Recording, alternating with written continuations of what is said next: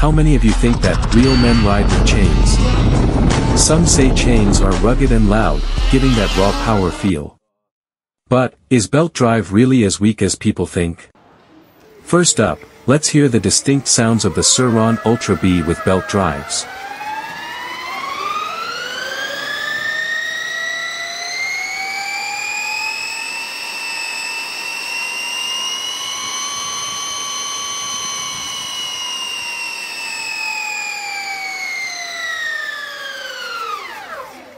And chain drives.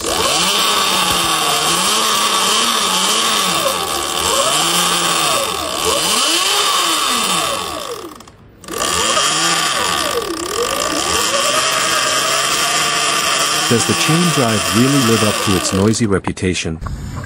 And, is the belt drive as quiet and smooth as people say? Next, let's talk about each drive's characteristics.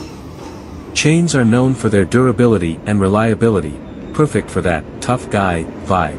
But yes, they can be a bit loud, especially on longer rides.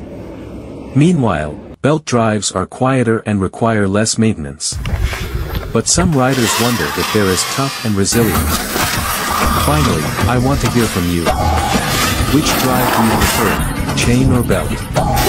Which one fits your riding style better? Let us know in the comments.